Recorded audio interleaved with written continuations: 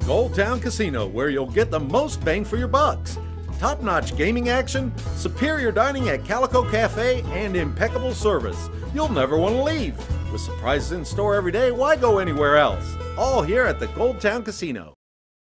We have put together a survey to find out if the citizens of Pahrump are still interested in having a movie theater.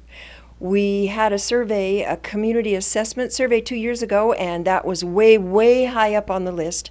And we're just reassessing, and I hope that everybody says yes, because we really do want to have a movie theater here so we don't have to drive back and forth to Las Vegas and get stuck in the mud, if you will. Lorraine Harper was saying that they were looking for kind of what the feedback would be from the citizens, but you're putting out just a general kind of ballot. It is general, and it asks for the participation. You know, people estimate how many times a month that they would visit a facility like that. Draft Picks is a good possibility, and like I said, we want to have current information, and that's why we're doing this.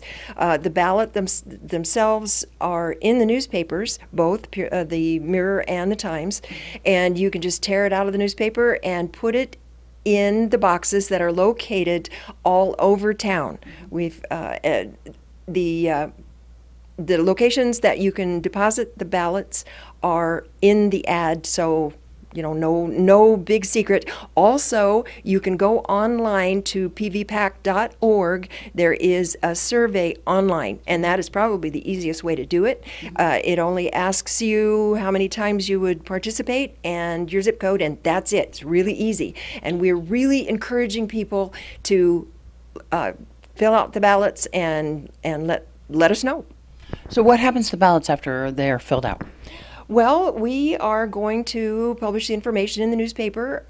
We probably will give it to the new owners of Draft Picks, let them know what the answers are, and anybody else who's curious, it'll be out there so that we find out once and for all if there is a majority of the population that would support a theater and or performing arts center, you know, that type of thing.